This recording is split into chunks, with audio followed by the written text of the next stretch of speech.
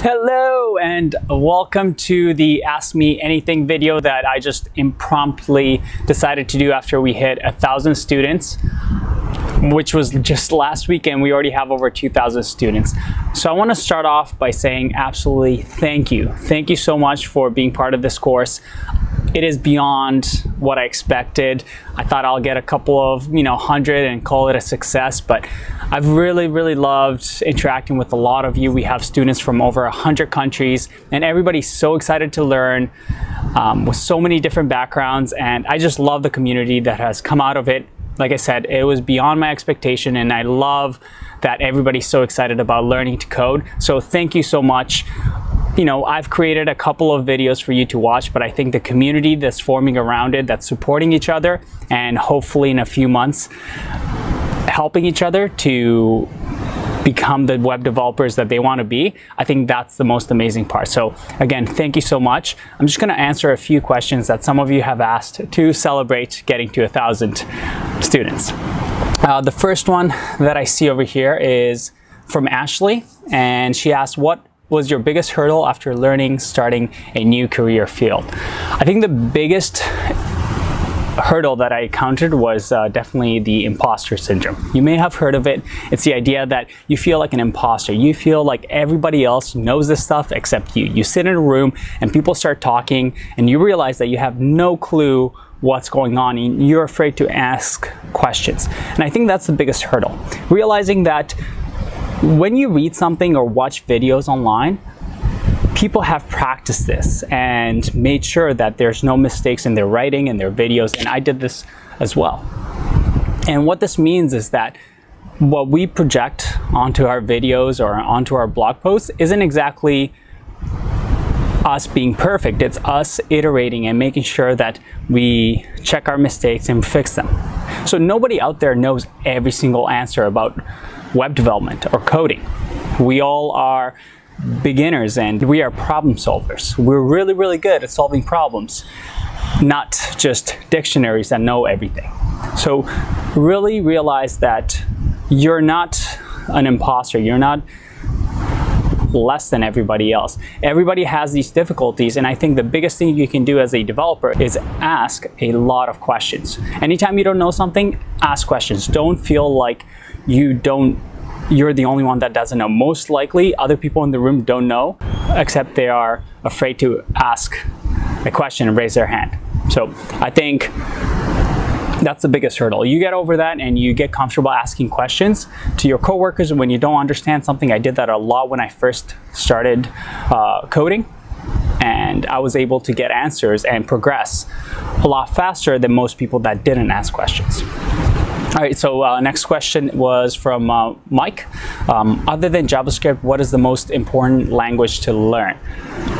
I have to say, probably, other than JavaScript, Python is a really good language to learn, mostly because it's used a lot in machine learning, and it's a very fast growing field. And I'm going to write a little bit of a blog post on it so people can get familiar with it, but Python is definitely interesting. The other one I would say is Solidity, which is the coding language that is used in building distributed applications for Ethereum. If you haven't heard about blockchain and all the hype with cryptocurrency, I think Solidity is a really interesting one. In 2018, we're going to see a lot of distributed applications being created, and there's a huge demand for developers who know that language. So I think those two are pretty exciting. I'll be writing a blog post about it so you can get more information. But yeah, you should look into those as well as JavaScript, but focus on JavaScript first. All right, next question was by Wasim, and he asked, if you were to hire a React developer from students who completed this course, what would you be looking for, and what questions would you ask? All right, so I think I would ask, number one, what's the benefit of React? Did they just learn a couple of syntaxes and know React, or do they actually know what problems React solves? And I go over that in the course, so hopefully you understand it as well. And then I'll also ask about what are its shortcomings. When is it a bad time to use React? Because I've seen a lot of people who get really excited about the technology and think it's the greatest gift ever without understanding that not every problem can be solved by one library. I think React is great for some things, but not for everything. And there are a lot of shortcomings that come with React that you should know as well, because if you're able to understand the pros and cons, well, I think then you truly understand the library and you're able to make a good decision as a developer. And it's something that I try to do in this course, which is not necessarily learn a bunch of functions and ways to do things, but deeply understand them, know what problems they solve and when they're good to use. And if you deeply understand that, then I would 100% hire somebody, because I know that they have deep knowledge about something and not something superficial, which in turn means that they're able to do more than just follow instructions. They're able to think on their own and doesn't just follow the rules and follow what I say, but can think for themselves and make good decisions. All right, next one by Josh. Which programming blogs do you read most frequently? I definitely like Medium. Medium is great for technical blog posts. If you haven't been there before, just medium.com and just follow anything. Actually, I would say just follow the top 10 articles daily and browse through them and see which ones are related to technology. I think they're really, really good. It's actually how I started this course. I wrote a Medium blog post that became very popular, and I thought, hey, maybe I should create a course. The other one is Software Engineering Daily, and that's a podcast that is really, really good. And it's not just about web development, it's just about software engineering in general. And it can get very technical at times. It really gives you a good grasp of what's out there and the technology as it evolves. And then finally, for JavaScript, there's a JavaScript weekly newsletter. You can Google that and sign up for it, and every week it'll give you updates on JavaScript. Okay, a few more questions we have. What did you do prior to your career change? So I've actually had an interesting career, I guess. I used to train tour directors around the world, so I'd fly to Costa Rica, for example, and train people. I also had a small business that I actually used to run yoga and surf retreats. So I've always worked with people, and every once in a while I would need a website made. And I would give a bunch of money to a developer and never know what was happening behind the scenes. The finished product would never come as I wanted it.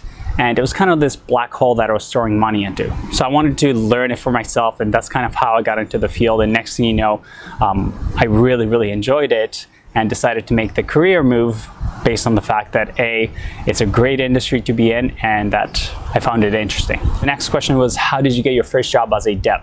So I actually got my job as a developer 5 months after starting with HTML. I didn't know what HTML, CSS, JavaScript, any of that stuff was. Didn't really know how the internet worked. 5 months later, I got a job.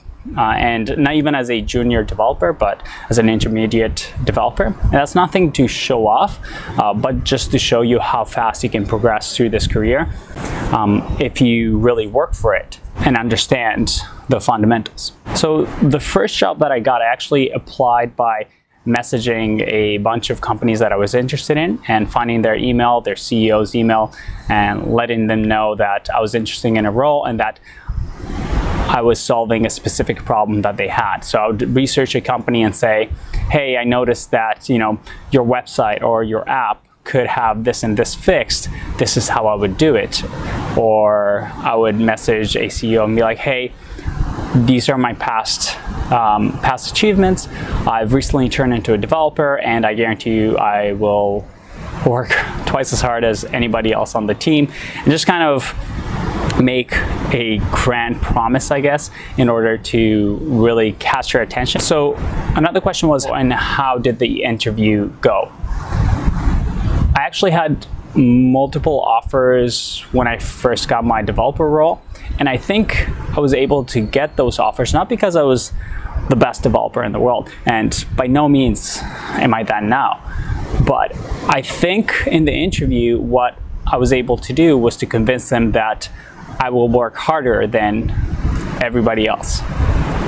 And I made sure to do that by showcasing that A, I come from a different background. I'm not a computer programmer that graduated with a with a degree, and I turned that actually into an advantage by telling them all the other things that I've done beforehand, and then finally showing them that I was a self-taught programmer just like yourselves, and showing that I had the ambition and determination, so that by the end of the interview I was able to convince them that although I may not be the most skilled developer out there, I'd be the hardest working, and I would make sure that I would learn these things so that I'd become a really, really valuable employee in 6 months.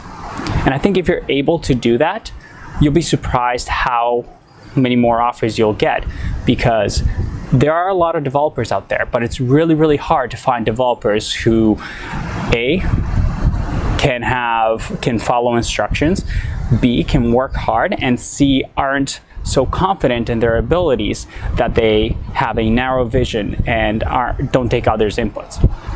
So if you're able to convince somebody that you're going to help them out, you're going to work really, really hard, and that you're going to be an asset to them that will make their life easier, I think that is a great, great way to land a job. All right, next question from Wan is 3 books that have inspired you in some way. And I've chosen non-coding related books just because I think the coding related books, all the popular ones, everybody knows, or you can Google them around. But the 3 books that have really inspired me, one is the 4-Hour Workweek by Tim Ferriss, that some of you may have heard of. It's a very popular book.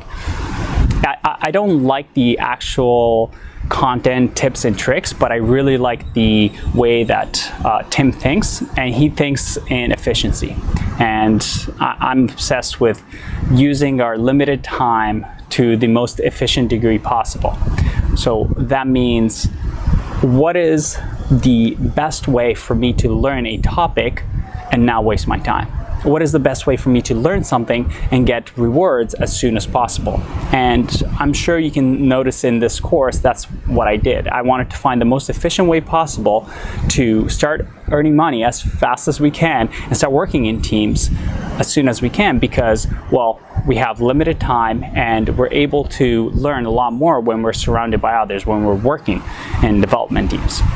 So that book, not just in developing, has really influenced my life to make sure that I think critically about what I do to grow in career, personally, financially, emotionally, just everything, to try and look at everything and analyze things.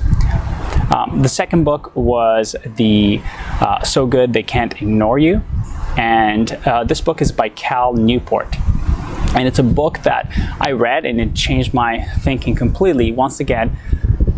And it taught the idea that passion isn't really a thing. When we're young, we think that, you know, we're passionate about traveling, we're passionate about, I don't know, surfing, and we try and follow this passion. But this book argues that passion actually develops from mastery, from becoming really, really good at a skill where people start paying you money for it, where you become respected in your field and people have admiration for you. And when you become really, really good and master at your craft, well, that's when you become content with your life. That's when you feel like you're providing value to people. And that book has really, really shaped the last couple of years for me. It's why I've really gotten into coding and I've really started to enjoy it more and more. It's because I've become better and better at it. So I highly recommend that book. Finally, the third book is Smart Cuts by Shane Snow. And this is the book that I recommend to everybody taking the course, especially those that don't come from a computer science background. It talks about how you can actually climb the ladder of success, not by just, you know, following the traditional path, but by jumping from side to side. From, if, for example, you were an actor and now you want to become a developer, well, this book argues that that's actually better, because you're able to use whatever you learn into that field and jump on this other ladder of developing and use those skills that no other person has, such as communicating well with people and being empathetical and mimicking body language from each other. That's something that, you know, not a lot of developers know. So using those side skills to your advantage. You can definitely check out the book. It's really, really good. Highly recommend it. All right, next question, your opinion on the blockchain technology. Very, very cool stuff. I'm actually really interested in it, and I'm writing a blog post on it. I think everybody should learn the blockchain data structure. You can actually do it in JavaScript and build this simple one quite easily in a day. And I think it's very, very exciting. I think there's a lot of hype around it. I wouldn't recommend investing in it. But, you know, to each their own. I think the technology is actually very interesting, and there will be big changes in 2018, and the field will grow really, really fast. All right, this is getting long, so last two questions. We have, what is the meaning of life? I'm probably the worst person to ask that to. I have no idea, but I can tell you one thing that I live my life by, and I heard it somewhere. I wish I could credit the person that I heard it from. Provide more value than you capture. And I think that's really interesting. And this is what I try to do with the course. I try to provide a lot of value, as much as I could, and you know, there are times that it really sucked making this course, because it took a lot of hours, a lot of editing, and a lot of times where I didn't like the video, so I had to redo it over. But I wanted to provide something really valuable and just capture a little bit of the benefit. And I like this way of thinking. I like this idea of providing out as much value and not necessarily capturing it and getting upset if, you know, your course gets copied and torrented and people download it for free. If you're able to help a bunch of people, that's great. If you're able to capture a bit of the benefit, that's great as well. But I think that's a really nice way of looking at things, and if we all strive to do that as web developers, to capture a little bit of the value that we provide to the world, I think the world would be a better place. All right. Last question. How many messages do you get every day from your students? I mean, well, this number has definitely increased. You know, I'm very excited about it. I can't believe that we have over 2,000 students now, and I definitely spend a lot of time. I wish I kept track of things, but you know, I wake up in the morning, I spend about an hour answering messages, then in the afternoon I spend another hour or two answering messages and questions, and again at night I do that as well. And if I don't do that 3 times a day, I won't be able to keep up with it. I'll have to figure out a better system to it, because I do want to answer each student, and I want people to feel comfortable asking me as many questions as they can, but I do also want to continue providing new videos and evolving the course to be better and better based on feedback. So we'll see. It's been so much fun right now and so exciting that, as some of you know, I've quit my job to focus on this course full time. So all the feedback, all the community, and everybody that's helping me out on Slack, answering questions, and trying to form open source projects. It's been really fun, and this is probably the most fun I've had working in my life, and for that I really thank you. I think you're all amazing, and I think what I provide to you is perhaps 20% of the value. I think the community and the support that we're creating with this course is the big benefit, and I hope it keeps growing, and I hope it becomes something bigger than I ever envisioned. And I hope all of you, by the end of this, get what you want out of it, whether to improve your skills, to get a job, or just to get a little bit smarter. So I'll see you in the next video. Thanks for watching my face talk for, I don't know how long this video is, but it felt really long. I really appreciate all of you. Thanks so much. Bye-bye.